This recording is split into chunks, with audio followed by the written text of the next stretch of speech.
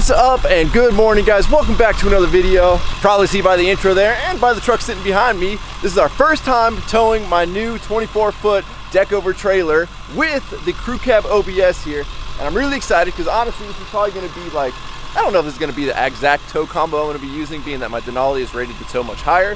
But for things around the ranch and stuff like that, being that I do daily drive the crew cab OBS, this is probably going to be a pretty common setup. And I have to say, that right there is one good looking setup. Now, it was raining up at the ranch this morning, and of course, right when I come down and pick up the trailer, it starts raining again. But doing a little test right now, making sure all of our lighting works, because we really haven't had too many trailers hooked up to this truck. And I know when I bought it, like the guy that I bought that crew cab OBS from like 3 years ago was last minute wiring up the trailer plug in his driveway as I was picking the truck up. So I've never really fully trusted it, but so far looks good. Looks like all the lights are working. I'm gonna get back in the truck now because it is actually starting to rain. I don't want my camera to get wet. And as you can tell, we need just a slight drop hitch on this thing to kind of level that out. I'm sure if there's a load on there though, it'll actually sit pretty level. One thing I've never been sure works in this truck is the brake controller. Again, this was installed when I purchased the truck, so I'm not sure. But right now we're gonna test it. So most brake controllers have a little lever on the bottom. You'll see that one right there. And that lets you manually apply the brakes. So we're gonna see here, we'll start driving. I have no clue what this is set at. Let's set the gain kind of high. Oh, all right. And then when you slide this lever over, it should stop the truck just using the trailer brakes. Okay, well, that worked actually very successfully. So I guess the trailer brakes work great. And speaking of brakes and lighting, today we're actually taking the trailer over to Sergio's because you guys know I can't leave anything stock.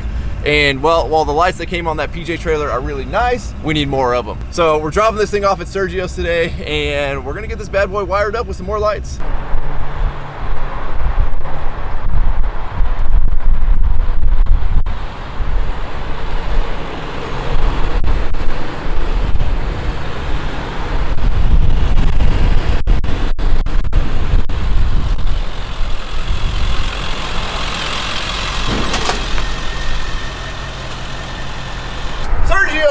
What's up, man? You're a cameraman now too? Yeah, I like the camera. What's up, Sergio? You ready? Kind of. Kind of? If it's not raining today, again. So this is actually planned for tomorrow, but the rain, somebody canceled on Sergio, so he's like, well, today's a good day to get a start on it. We anticipate it's gonna take probably 2 days to finish up. A lot of lights, a lot of wiring that's gonna happen on this thing, so we really also don't have like 100% game plan. Obviously, one of the things we need down the sides here is a lot more amber lights.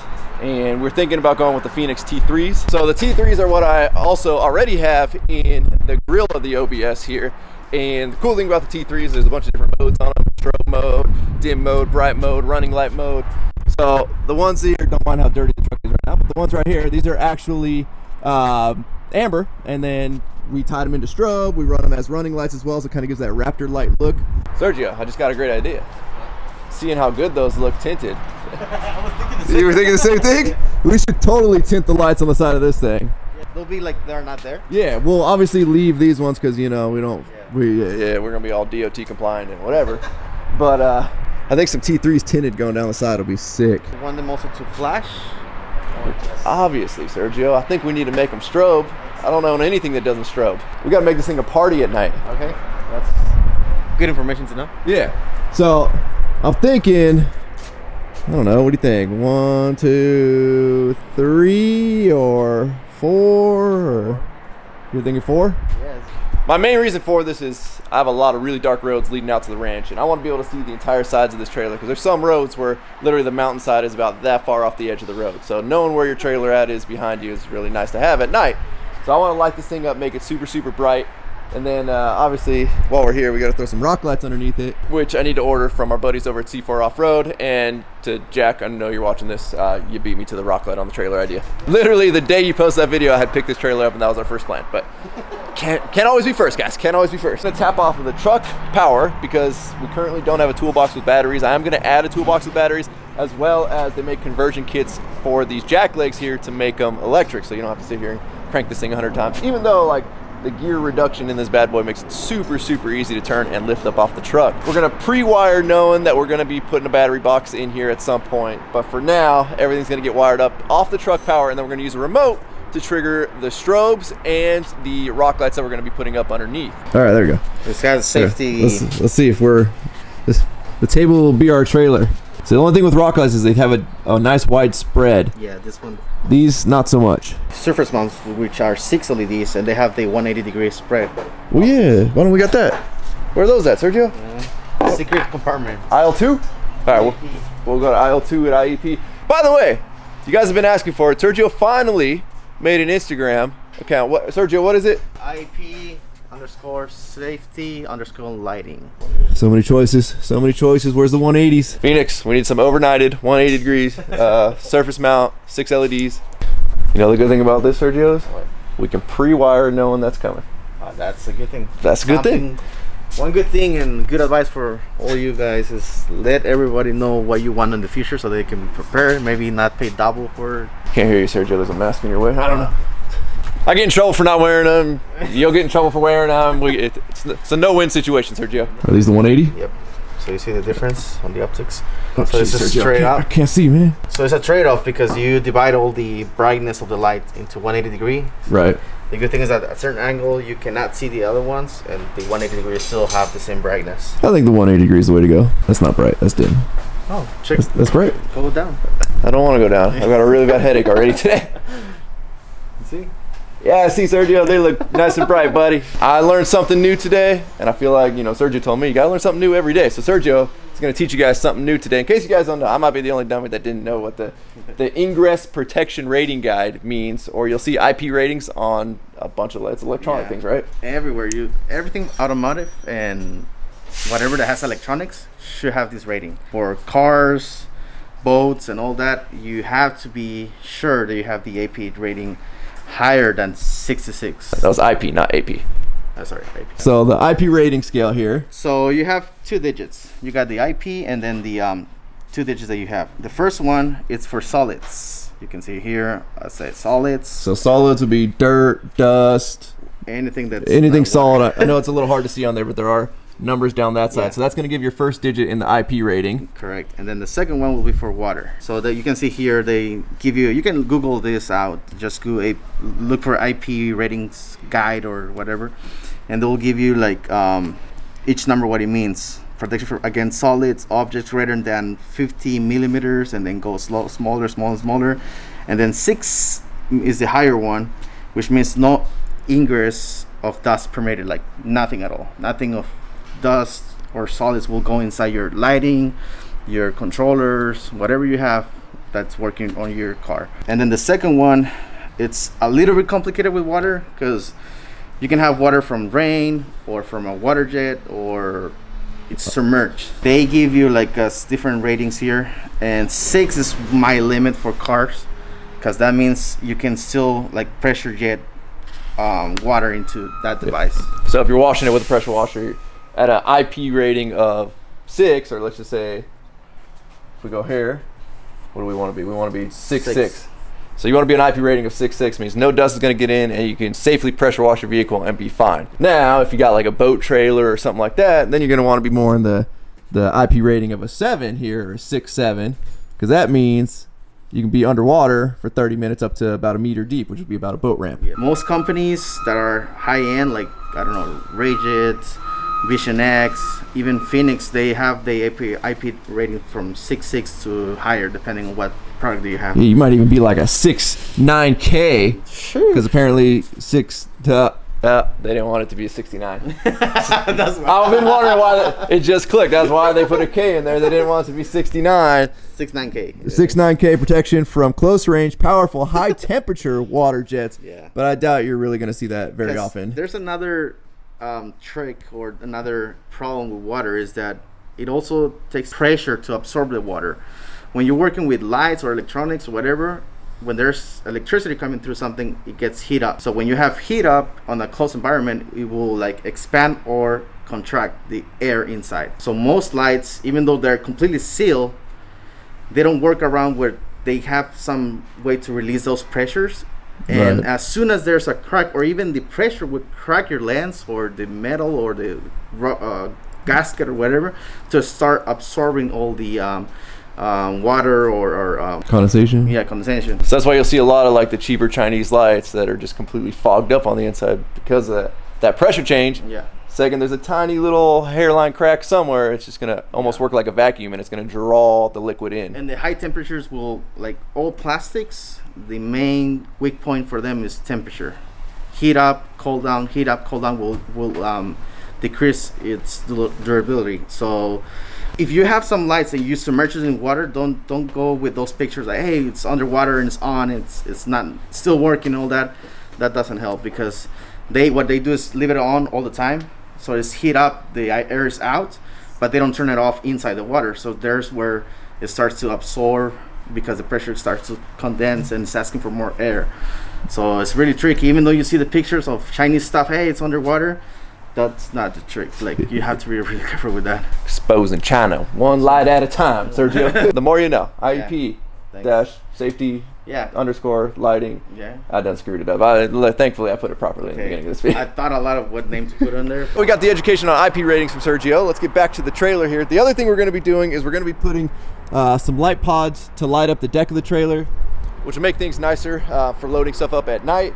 And I think this bar in the front of the trailer right here is going to be the perfect spot to just mount a couple of lights up underneath right here, shooting out onto the deck. We're going to be using some more Phoenix lighting over here. These are the Phoenix AM900s. Work made brighter. So these things are super bright. I've seen these on, I actually have these on the back of, are these the same ones? These are the ones I have on the back.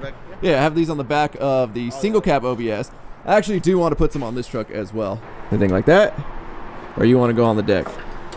I know wiring wise it'll be easier to go that way, or do we hang them? So I think like that, it'll kind of give like that tow truck effect. Working on layout, and the only problem thing that's going to kind of screw with us is we're relying on where they put these reflective stickers all down the side of the trailer. Now we know these aren't put on perfect, and they're not perfectly spaced out. They're close, but they're not perfect. But visually, if we put something perfectly spaced out in between that light and that light, you're gonna see how off these are. So we kind of got to use these visually as our spacing. Sometimes you can't use math, and you got to go with what looks best by eye. Kind of like you can see here how Sergio's got them laid out. The blue tape would be the T3 light, one there, one there. Then you'll have the factory PJ light there, and then maybe we go, yep, one more there. And the issue is that in daylight you will see like good, but at night you will see only the lights. Because lighting wise, if you put a light crooked, at night you're gonna see like perfectly straight, crooked. Same with like spacing. But good news is they'll be on a separate switch, so if they look like crap, we'll just turn them off. Oh, with the new Milwaukee tool, we got the heat gun, fired up. It's hot. It's not hot yet. Well, give it 5 seconds. I still got it. All right, that's enough. The good thing is they do run all the wiring inside the actual channel here of the steel. So pretty much everything's internal. There's not really gonna be too much water sitting in there, but looks like they did a pretty good job of coating the inside of it too. We're gonna do something similar. We're gonna keep all the wiring contained internally here. That way we don't have anything running up along the backside. You can see up underneath these deck overs. Hold on. Let's wait for the light adjust. There you go. Underneath these deck overs, they are super clean, very simple. Sergio's over here right now programming the two modes that we're gonna be using, which is dim mode. Trust me, I wanted to go bright, but we wanted to match the lights that are already there. So we're gonna go with dim mode, and then the strobe pattern that we're gonna do. Sergio knows my favorite strobe pattern. And look at this little programming box we have here. I had to build those. It's really hard to be with your fingers touching the ground wire. So basically the way these work is there's two wires. Power and ground. Power, ground, and then your switching wire, right, for your mode function? Yes. So you program this mode to whatever you want from the 19 patterns that you have. On the other lights, they have more modes, like up to 3, depending on which one model you get. And you can program one to be slow flashing, then super fast flashing, and maybe steady on for like mark light, whatever. Oh, this is the... Oh, shit, I just hit my head, Sergio. You got insurance, Sergio? Yep. See, this is the trick to make sure they don't... Oh, is that the pressure release? Yeah, pressure release. Oh, dang, look at that. That's an IP67 rated right there. Yeah, so this allows air to go through, but no moist at all. Gotcha. So that protects it and allows it to breathe. Yeah. And release pressure. Now, this is the only one that lines up with the stake pocket. I've actually ordered the drop-in D-rings that go into the stake pocket, so thank you for you guys that suggested those, because this trailer doesn't have any D-rings. I don't want to weld anything onto this trailer, being that it's already powder coated, so they do make really nice drop-in D-rings that drop into the stake pocket. They have a pin that goes in the bottom, then you actually have a D-ring to tie down stuff on the top here. So this is the only one that might interfere with that, but We've got stake pockets all up and down the trailer. I think we'll be okay if there's one that we can't use because there's a light in the way. Ahead and drilled his holes. That one is going to be for the wire. These two are going to be for the rivets that are going to hold on the T3 light. Currently, the lights are in here being smoked out. Basically, we're using the, where's the spray, Sergio? We're using VHT nightshades. This is what they sell you to tint like your tail lights and stuff on a vehicle. We've had really good luck using these on all of the Phoenix lights. So we're going to do a light tint on all of these, and they still are plenty bright to show through the tint. And that way they'll blend in really well on the sides of the trailer. The one thing we need to go get right now is a bigger waterproof box to house all the components, which are going to be our flasher module, which is right there from Phoenix to get our flashing. And then this little module right here is just like a little Chinese remote, a basic wireless relay switch kit, 2-channel. And they make different variations of those. This is just what Sergio had on the shelf right now, so that's what we're going to use. And that's going to control the flashers, which is going to be all the T3s down the sides. They're normally going to run as running lights, but then when we hit a button on the controller, they're going to be flashers. They're also going to control the work lights, which are going to be right there to light up the deck, and the rock lights up underneath when we figure those out. Eventually, we're going to hardwire the work lights to a switch and the batteries once we get the box and stuff installed on the front. So we're kind of, again, wiring everything to kind of be ready for that. It sucks that we don't have the box now, but we'll get it soon. Oh, shoot. Bro, is this the door? Sounds like getting shot at over here. It's a work truck. Oh, okay. Oh, jeez. Hey, man, you got a mask collection? You gonna build a pirate ship? Hello? Oh, shit. Important phone call. Made it over here, Wheelie's Electronics. Trying to find us a box a little bit bigger than this. This place literally has everything electronics. All the hobby stuff, commercial stuff. I think we're more in this world right here. Let's see what we got. That might work. What's down there? Are you an employee? Can be. Okay, Sergio, I got you, buddy. I think this one's big enough. Okay. There's the old one. Now, the one fun part about what we're going to be doing with adding the strobes is Sergio essentially needs to run 2 sets of wires because we want the strobes to alternate. I don't want all the lights to strobe at the same time. So what is going to happen is every other one's going to strobe. So these two are going to strobe, then those two are going to strobe. So it's going to alternate. To me, it's a better look, much more professional look of strobe pattern, but it requires double the wiring. Pull the wiring through. Look at this. Look at this little trick right here, though. I like this little trick. Keep from losing your wires. Tricks of the trade. Tricks of the trade. IEP-USA.com. Oh, I need some orange. Go, go, go. Alright, I'm happy right there. Is that enough? Yeah. Alright. I want to thank Sergio for providing a heated lounge for his customers here. Keeping myself warm with the Milwaukee heat gun. His little legs got no meat on them. It's starting to rain, buddy. Don't spit on me. Uh-oh. Getting his initial wiring done here. All the lights are going to be wired up with butt connectors, so they're easily removable and swapped out if needed. Currently over here wiring up our strobe controller, which is going to be going in the box that we bought. Look at that bad boy. Look at, Yeah, let me change pattern. This flasher will give you either positive or negative output. Gotcha. So what you do, change the patterns, and we'll go through all the cycle patterns in positive and then sending ground, depending on what you want. Pain in the butt. Green means it's sending ground right now to the outputs. So we need it on positive. Yeah, so red. So we need it red. We're looking to get to red on the lights there. There we go. All right. That's what I thought. So there's a microcontroller inside of each light. That is what makes the lights flash. So that microcontroller needs power and ground, and then it fires up. Once it turns on, then it will start doing the flashing. So when you have an external flasher doing that, if it's flashing too fast, it doesn't give you enough time for the microcontroller to start firing up and doing the flash. Basically what's happening right now, go back to the other mode. So what you'll see is I like a fast flash pattern, and we're using an external flasher with these lights. So right now it's not an issue, but you'll see when he goes to a faster one, you're gonna see these lights come on kind of dim. No, we're still on a slow one. It'll do like a real dim flash and then like a brighter flash. And what that's happening is it's sending like a power on, power off, power on, power off. Well, when that power on comes, it sends a signal to the microprocessor, which takes a second to fire the light, but then the power's off and the power's already back on by the time that thing fires. You're gonna get like this weird dim, then kind of strobe. And being that we can't use the internal controllers on these lights and use them as running lights, it means we have to use the external controller. So that's kind of giving us this issue, but I honestly don't hate that. Like, it's kind of working, Sergio. So now you can probably see it. We put it on the faster pattern here. See how it's kind of, they're not full brightness at first. They're kind of halfway dim there. That's too fast for you. Yeah, so it's sending the signal too fast to these lights for the microprocessor to keep up. Right now, you can see how they kind of alternate. They actually come up better on camera than they do in person on the alternating, being that it's just going so fast. And again, that gap of this signal being sent to the lights is kind of eaten up by the microprocessor. So you're missing a little bit of that alternating, but again, for what we're doing, that's perfect. So now that we have that figured out, our control box getting wired up over there, we're gonna slam these boogers in, get them installed. Sergio's Milwaukee collection's starting to rival mine. I got you, Sergio. We'll bring some light out here, buddy. We'll get some light so we can actually see what we're doing. It's getting a little dark out. Now, while Sergio's dealing with stuff back there, our good buddy Chris at cbailey619, who's standing right there behind me, got me a little birthday present here, or birthday present, Christmas present. And that is some LED headlights, because all the lighting on this truck is converted to LEDs, except for the headlights on this thing. So hopefully these ones that he got fit.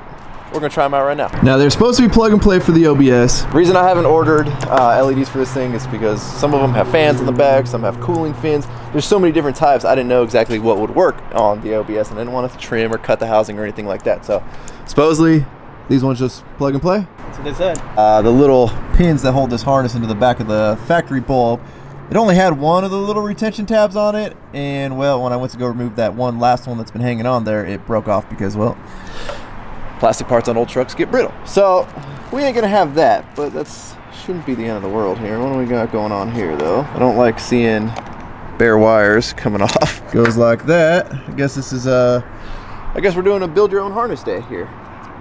Really not gonna stay well either with those clips missing. I guess it's supposed to clip on right there. Electrical tape it is. This episode with more rain. Sergio, run! Grab my controller. It's plugged in, Sergio. Sergio, we're connected. Cut it.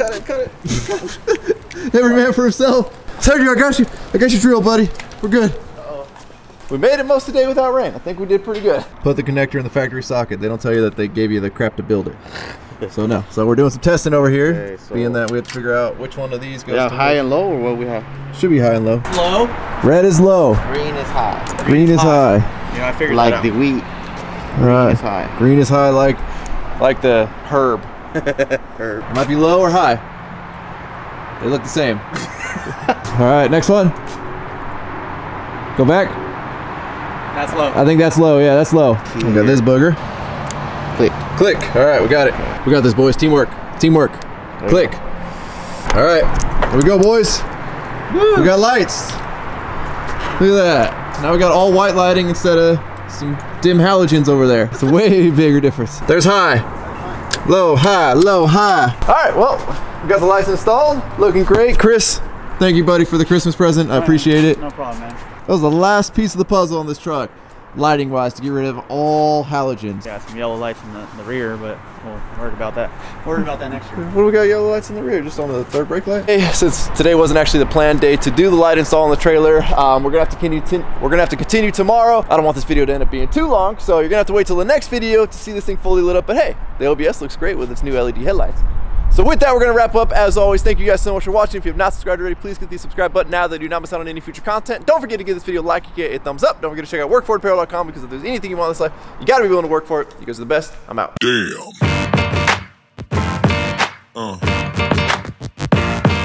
Yeah.